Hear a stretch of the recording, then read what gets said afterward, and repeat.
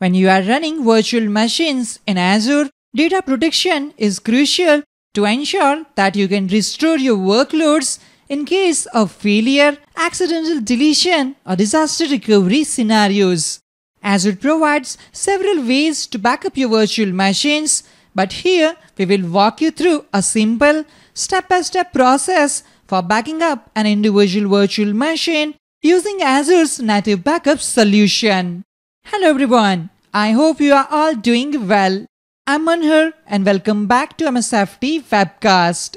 Azure Backup is a cloud-based service that provides reliable, scalable, and secure backup solutions for Azure resources. It can back up virtual machines, files, folders, and entire Azure infrastructure.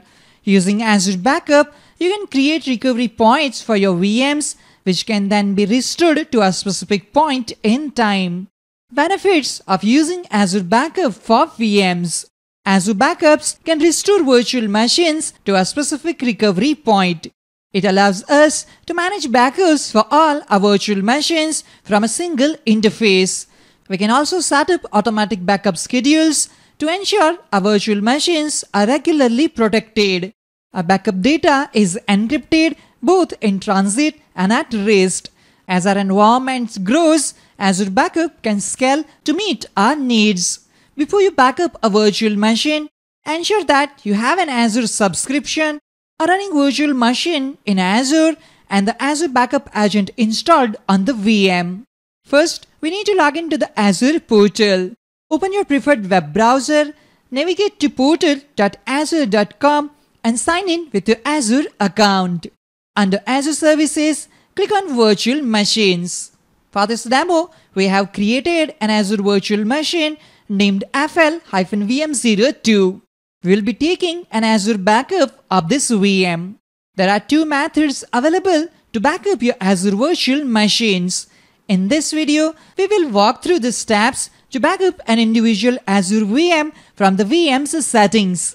To back up multiple Azure VMs, create a recovery services vault, set up a backup policy, and configure the VMs for backup. I'll cover this method in the next video. From the list of VMs, select the VM that you want to back up.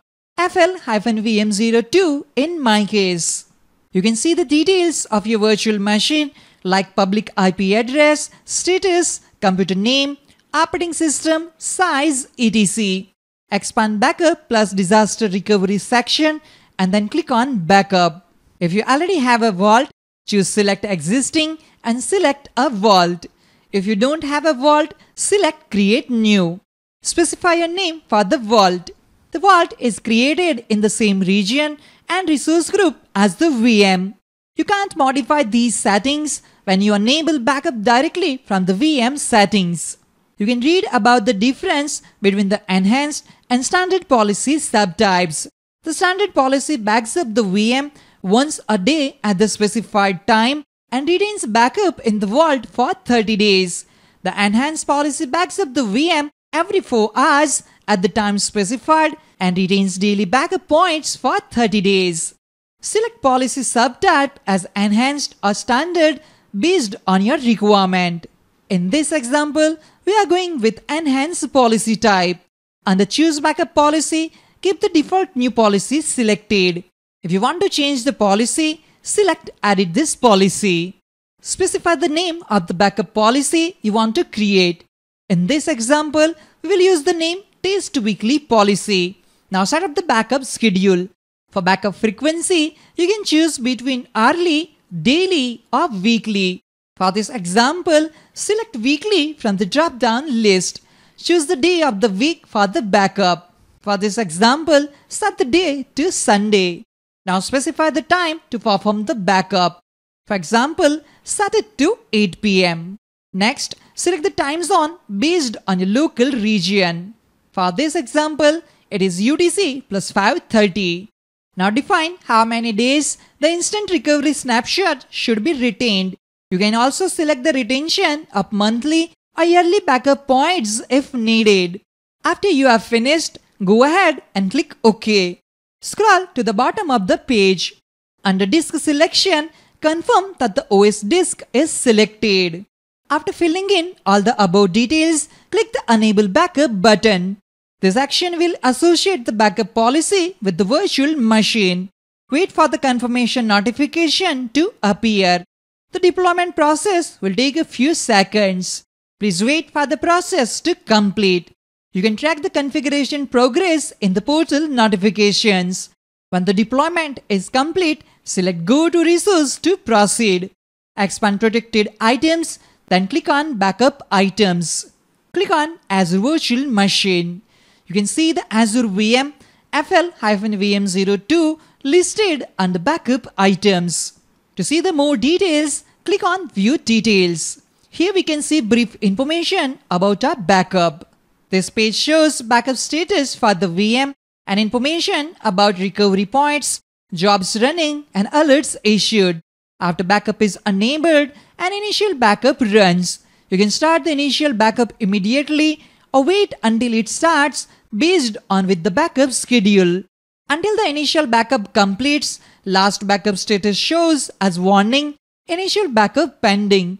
You can run an on-demand backup of the Azure VM immediately by clicking Backup Now.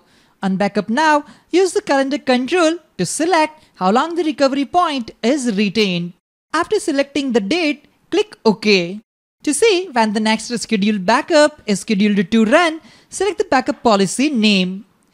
To monitor backup progress, select View Jobs. We can see the workload name, which is FL-VM02, Operation Configure Backup, and status is completed. That's how you configure Azure Backup for a single virtual machine in Azure. This completes the steps to configure Azure Backup for an individual virtual machine. I hope you found this video helpful and informative. If you have any questions or comments, feel free to leave them below. Don't forget to like and subscribe for more videos on Microsoft Azure and other Microsoft related topics. Thank you for watching, and I'll see you in the next video. Have a great day.